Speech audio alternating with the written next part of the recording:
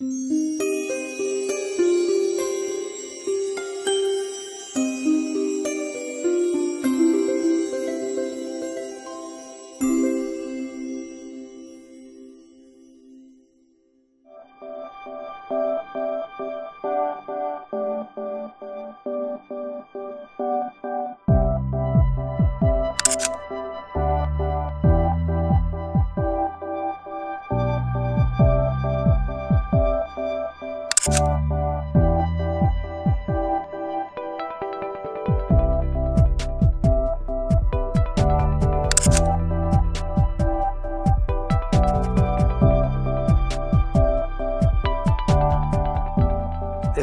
1958 رفتم به پاریس، ولی خب این تو مغزم بود.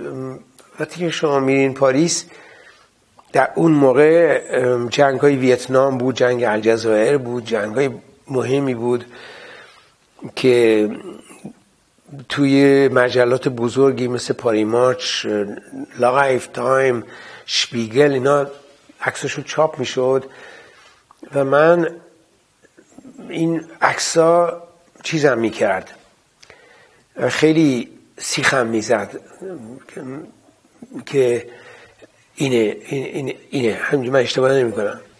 در 1960 یعنی 2 سال بعد از اینی که من به پاریس رسیدم، 1941 من دانیاد 19 سالم بود.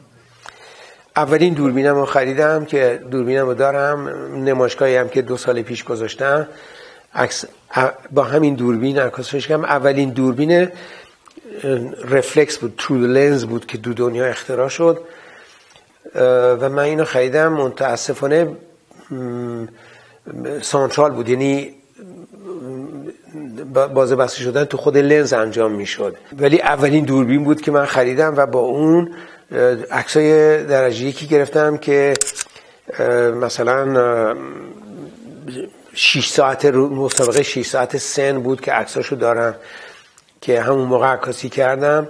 اینجا اینا رو گرفتم و 1962 اومدم برم عکاسی بخونم که اونجا دیگه اتفاق برجور اتفاق افتاد، چون من نمیدونستم که عکاسی انقدر در ایران مورد زنه، یعنی دوست نداشتن. حالا علتش هست که اینجا دیگه نمیتونم بگم که چرا عکاسی انقدر اون موقع بد بود در ایران، که مادر منم یه زن فرهیخته‌ای بود ولی خیلی فاشیست بود و خیلی دیکتاتور بود، خیلی زیاد دیکتاتور بود. پدرم اون موقع کشته شده بود، با همین برادرم همایون.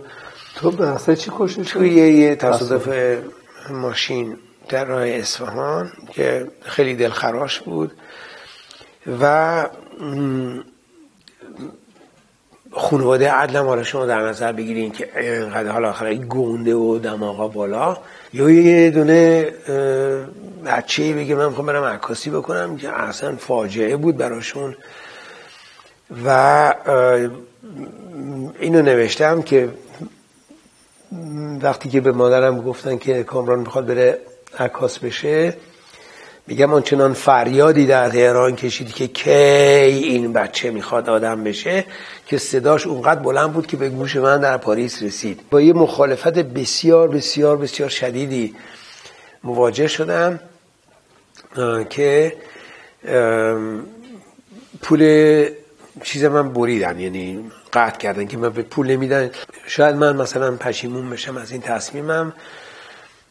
منم خیلی گرسنگی خوردم یه 3 ماهی، تا اینکه من رو بگم اینجا آقای پروفسور عدل دنیا آورده بود. یه طوری پدر روحانی من بود، آدمی هم بود که خیلی آوانگارد بود و اون پادرمیونی کرد و به اصطلاح دست از سر من برداشتم. در ایران نمیدونستن که عکاس شدن حتما رفتن توی دکون و تو تاریخ خونه و فلان و بیسار نیست. عکاس شدن شما میتونید برید مدرسه و توی مدرسه عکاس بشین. نظر اونا در مورد عکاسی این بود، به طوری که در اون موقع دو تا شغل بود که مسلمونا انجام نمیدادن، یکیش عکاسی بود، یکیش هم مطربی بود که اینو ارمنی‌ها میکردن، هم جهودا. منم رفته بودم تو اون جماعتی که میشدم تو ارمنیا و در کار خودم رو کردم.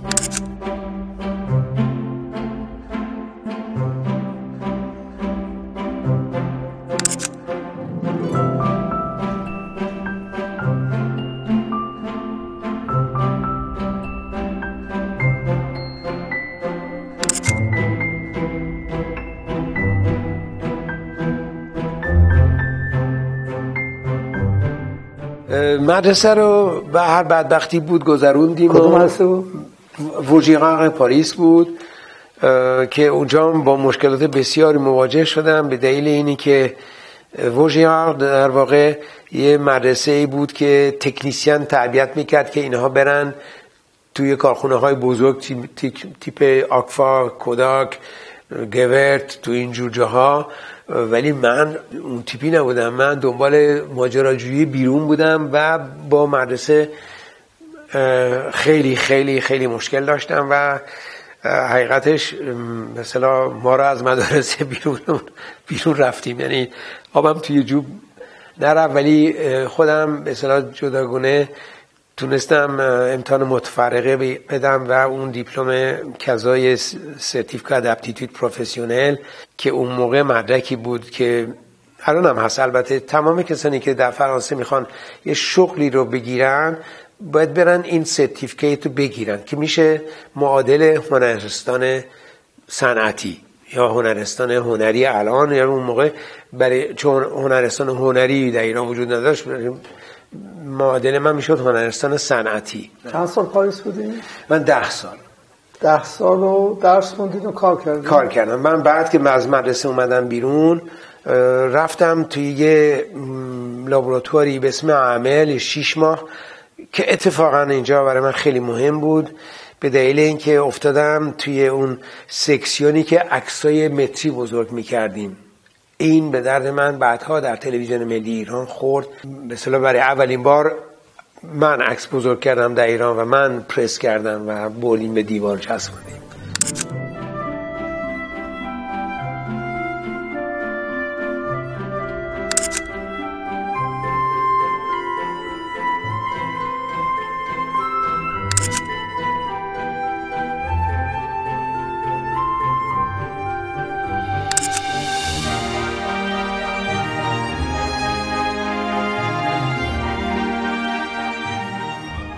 ولی اونجا من زیاد تحملی نکردم و یه همکلاسی داشتم اون موقع به اسم کریستیان روبن که همدیگه رو میدیدیم و اینا. من یه روز بهش گفتم من اومدم دنبال ماجراجویی، گرفتار این یارو شدم که ارزوب داشته مثلا دیگه خورشید رو نمیبینم. اون به من گفتش که میخوایی بری اسیستان ژاک روشون بشی. ژاک روشون اون موقعی از 4 بزرگترین عکاس مد فرانسه بود، یعنی مد هم یعنی پاریس. استودیو هم تو شانزلیزه بود، یعنی اینقدر مهم بود. من رفتم پیش روشون و اون موقع دیگه یه اسیستان، غیر از اسیستانایی که تو لابراتوار بودن، توی مثلا روی صحنه اسیستان 1 بود، یه اسیستان 2 بود. ما به عنوان استاژیر رفتیم، حالا مسخره میکنم، اون موقع ما که رفتم اونجا جاروکشی میکردم. در اون موقع فرانسه من اولین اسیستانی بودم که درس خونده بودم. یه روزی مثلا 2-3 ماه که من اونجا بودم به عنوان اسیستان، به عنوان استاژیر، اینا اومدن از یه تیکه پارچه عکاسی بکنن که مقصد این بود که این 1 به 1 باشه. با دوربین فانوسی این کارو میکردن. عکاسی مد با دوربین فانوسی نمیشد، با دوربین مثلا اون موقع هاسلبلاد میشد به خاطر مسائل چاپ که مثل امروز پیشرفته نبود. ولی این رو روی دوربین فانوسی 4x5 اینچ بود که می‌بایستی 1:1 میکردن که این اندازه پارچه روی فیلم 1:1 میشد، درش فانوس کشیده میشد، 2 برابر فاصله کانونی میشد. روشون اومد و مثلا گذاشت دیافراگمی که بهش میداد مثلا 8 یا مثلا 11 گذاشت و عکس بگیره. اون موقع با اکتاکروم عکاسی میکردیم، بهش گفتم مسیو روشون شما ضریب ازدیاد نور رو محاسبه نکردین. همه قاه که این یارو چیز استاژر ریخونه چی داره میگه، خندید همه ریشه ما. من دیگه اصراری نکردم ولی میدونستم که این فیلم سیاه میشه، سیاه مثل اون جلد عینک شما سیاه میشه. میدونم فردا صبح این فیلم میاد اینطوریه. فردا صبح اینا اومدن و فیلم موقع لابراتوارهای مخصوص بود آوردن و پوش کنید نگاه کردید سیاه. اونجا یه متوجه شد که این یارو رو که آوردن این یه داستان دیگه ای داره. گفتش که اونم کامران به من نمیگفتن، گفتن گفت کام این یارو چیزی که تو دیروز گفتی چیه؟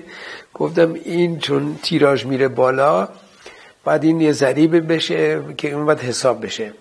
خب بیا این کارم بکن. ما اومدیم خطکش گذاشتیم و فاصله کانوری هم می‌داشتیم و منتها چون ماشین حساب نبود که ریشه دوم بگیری ضرب در نم چی با این خطکشای محاسبه مهندسی. حالا اینا همه اینطوری نگاه میکنن دیونه چیکار میکنه. مثلا دیافراگم مثلا 11 رو گذاشتیم 5 6 8 عکسو گرفتن و فردا صبح فیلم توپ کار بود. از اون روز اوضاع من برگشت و اسیستان دومی که زد به چاک اسیستان یکم رفت و ما شدیم اسیستان یک. اسیستان یک مکافات عجیبی داشت، اونم این بودش که منکن مثلا اون موقع ساعتی $10,000 حقوقش بود. عکاسی مد مثلا 5 تا منکن، یعنی سر به جهنم میذاش این پولایی که اینا دستمزد میگرفتن.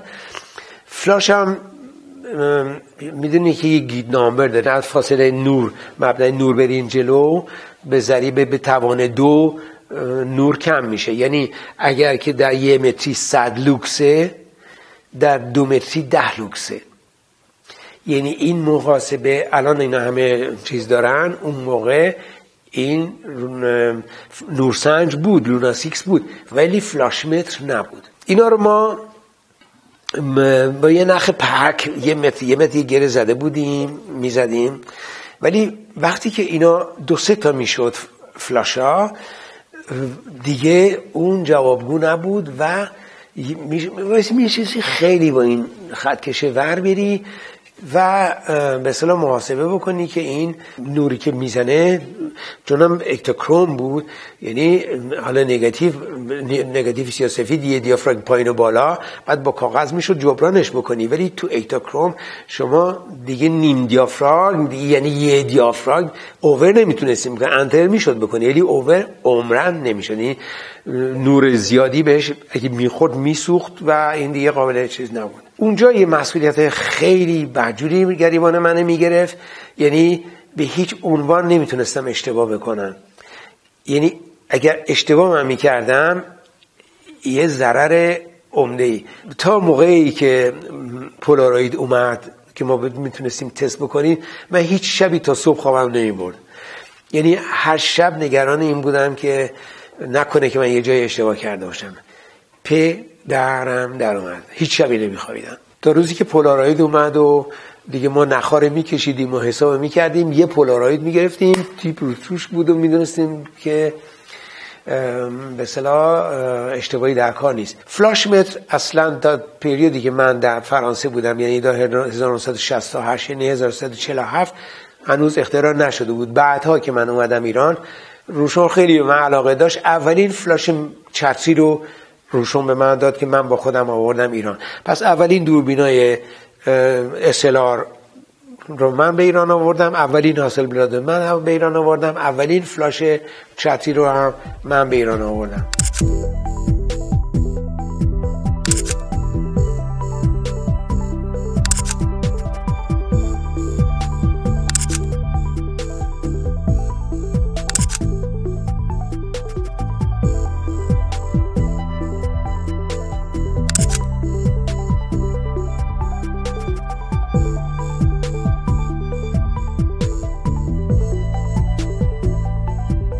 من 3 سال پیش روشون کار کردم. بعد رسیدیم تو اوت 1968 که من یه روز اتفاقا روز تولدم بود، از خونه اومدم پایین که برم تو استودیو. ماه اوت تعطیله فرانسه، همیشه اون موقع بود. الان البته چون توریست زیاده دیگه نمیبندن، ولی اون موقع تعطیل میشد. اومدم برم غذا بخرم، دیدم تمام روزنامه ها تیتر زدن که روسا حمله کردن به مجارستان. عکسای فجیع از حمله روسا و کشتار تانکای روسی و بعد اینا این امنیتی های مجارستانی رو با هفتیر میذاشتن کنار دیوار، اینا رو میکشن. اصلا عکس‌ها فجیع بود. من اونجا خیلی شوکه شدم. یعنی گفتم که کامران عدل، تو دنبال ماجراجویی بودی، حالا دیگه پروبلمت شده که پارچه دامن زرد مد باشه، سینه بند اینطوری باشه، اونطوری باشه، جای تو توی مد نیست. روشون اومد و استودیو واز شد و من گفتم که آقای روشون من میخوام برم تهران. روشون یهو نشست گفتش که چرا اینجا که خوبه و این حرفا. دیوش توضیح دادم، گفتم من میمونم تا یه آدمی رو تربیت کنم بیاد اینجا این حرفا. ولی اونجا نکشید که من کسی رو تربیت بکنم و سر دیگه مثلا یه ماه من برگشتم تهران. چه سالی بود؟ 1347 آبان، یعنی مهر بود. روشون یه دونه حسابداری داشت. از این حسابداره خیلی اقله، اصلا فاینو میاد. من از این حسابداره خیلی بدم میاد. یه روز روشون به من گفته تو چرا از این مردی که بدت میاد؟ گفتم مثل روشون این آدم درست حسابی نیست. و اتفاقا هم این اتفاق افتاد و این یه حسابزایی کرد که روشون کاملا ورشکست شد. و من تصور میکنم که سکته روشون به اثر این شوک بود. البته روشون اون موقع اومد رفت تو محله خیلی شیک امروزی، میره یه محله رو میخره، الان هم وجود داره که الان شده 9 تا استودیو، یعنی از استودیویی که توش ماشین میاد تا استودیوی مثلا اینقدی که نوه روشون اونجا رو اداره میکنه، سباستیان روشون. که من 2014 سپتامبر که رفتم پاریس، رفتم استودیو روشون پیش سباستیان. خانم روشون هم اومد. خانم روشون هم اون موقع خیلی عاشقم بود و اینکه میدونست که من خانواده خیلی خوبی هم از ایران و آقای روشون هم به خودش شیطون بود. بعد فکر میکرد که اگه من خانم روشون فکر میکرد اگه من دنبال آقای روشون مثلا میرم مسافرت که مثلا رو نورماندی عکس بگیریم، روشون جلوی من جرئت نمیکنه یا شیطنت بکنه، داشت اون کار خودشو میکرد. اینم خیالش راحت بود که من هستم. بعد از مادام روشون پرسیدم که بعدی که من رفتم چه اتفاقی افتاد. گفت کریستیان آوردیم، همون که منو برده بود که به اصطلاح روشون گادفادرش بود. و دیدم خیلی خیلی تلخه. گفتم آخه چی شد؟ گفت اصلا حرفش هم نزن. بعد من متوجه شدم که در تاریخ استودیو روشون از 1965 تا مثلا امروز من جزء چیزشونم، تاریخ استودیو روشونم. اونجا یه سنگ نوشته میزنن که این بهترین دستیار روشون. الان در استودیو روشون 35 تا اسیستان وجود داره. اون موقع من یکی بودم. من تو تاریخشون موندم. البته اونا اسیستانای جوان وقت من اینطوری نگاه میکردن که این اون یارو، وقتی که ما سفیدش، اونا همه ما سیاه و خوشگل و خوشتیپ و خیلی دختر وارد شده توی دنیای عکاسی که اون موقع اصلا نبود.